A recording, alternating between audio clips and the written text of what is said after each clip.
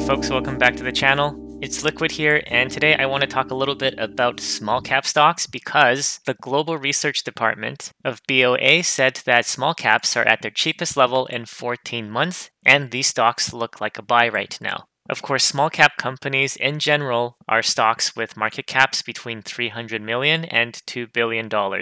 So this is not the Magnificent Seven. It's not even any of the S&P 500 companies. It's purely stocks with smaller capitalization. And if we look at the forward PE ratio of small cap companies, for example, using the S&P 600 small cap index, we can see that as of this week in November, the PE ratio is just 12.9, which does look to be quite low. And every time the PE falls to this level in the past, since 1999, you get PE expansion soon after. Now compare this to the S&P 500, which are all large cap companies, and you can see the forward PE ratio is 18.7. Not only is this higher than the 12.9 ratio for small caps, but also relative to large caps itself, measuring against its own historical average, I would say this is not cheap. It's not super expensive either, like in the year 2000 or 2021, where it went up above 23 times, but it's still relatively elevated when you compare it to other segments like mid caps or small caps.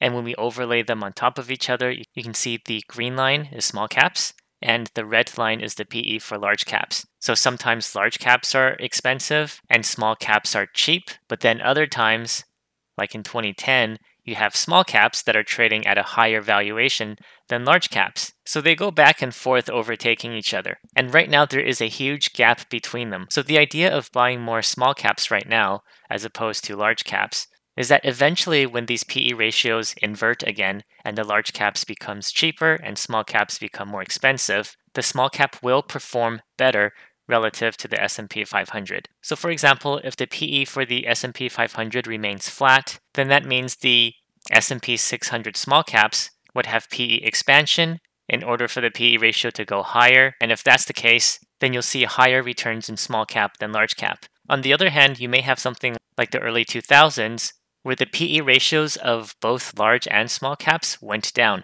However, because large caps started from such a high valuation, the PE ratio had significantly more room to fall. Whereas if you were in small caps, yeah, you lost a little bit of money from, say, late 2000 to 2002, but you were better off than if you had held large cap stocks where the PE ratio dropped from like 25 all the way down to 15. That's a 40% decline in the PE ratio, which means if earnings stayed consistent, you have a 40% drop in the stock price. One way to get exposure to small cap stocks is with a simple ETF. The two obvious ones are from Vanguard, which offers a small cap ETF, ticker VB, as well as the iShares small cap ETF, ticker IJR. Both are comparable to each other. Here you can see the returns over the last few years. Vanguard's ETF is in orange and IJT is in purple. Pretty similar looking chart comparing these two. Both of these are in US dollars with low expense ratios. If you're buying with Canadian dollars on the Toronto Stock Exchange, you can look at the iShares US Small Cap Index ETF with the ticker XSMC on the Canadian Stock Exchange. Now, valuation-wise, the small cap sector does look like it's relatively cheap right now. But what about technically? I'm going to be using the iShares S&P Small Cap 600 Value ETF and just get a breakdown of where the stock has been and where it might be going in the future. So starting with a broad view, I'm on the weekly chart, and I'll just zoom in a bit here so we can see the candles. So really ever since the end of 2021, we've kind of been in this down channel. However, the ETF has hit the bottom here and bounced off that. So it would make sense to go for this middle line here, which it looks like it hit a couple of weeks ago and it got rejected off of that. So it's either going to go higher and try to retest that level, or it's going to drop lower and retest this bottom line. As you can see in the past, this middle line here acted as support, but when it broke through that, it acted as resistance, so the market continued to fall. This was a fake breakout of that middle line, continued to fall. So right now, this is acting as resistance.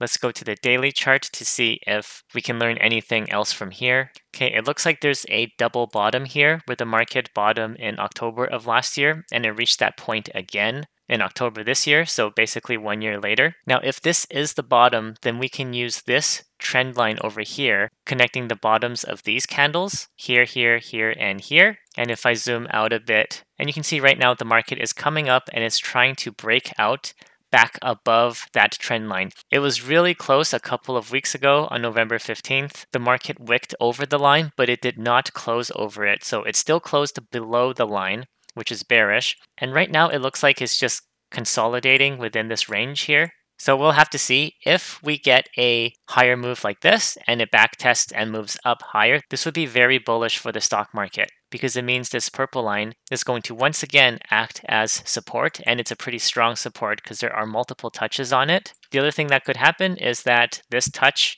on the 15th was a rejection and small cap stocks are going to go lower and fill these gaps over here that it left behind, and maybe retest the support down here around 82.5. So because I don't know which way the market wants to go yet, I'm a little bit wary about putting money into this ETF right now. But as a dollar cost averaging strategy, it might be a good idea to put a little bit of money in right now, wait to see what the market does, and then put more in later on. If it goes down, then increase the dollar cost averaging amount. If it goes up, then just stick with the same amount. You can also look at other stocks to try to give you ideas of what the market might do.